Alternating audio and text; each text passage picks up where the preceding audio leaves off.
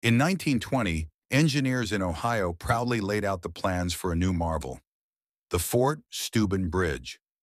But soon after construction began, something went wrong. The bridge was being built backwards. The lead engineer froze, realizing one flipped plan could destroy everything. But instead of hiding it, he owned up and fixed it piece by piece. A suspension bridge is symmetrical in its main structural forces.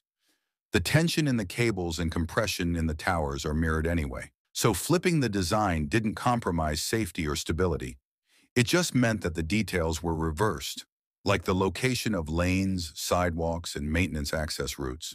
By 1928, the Fort Steuben Bridge stood proud, connecting Ohio and West Virginia for generations.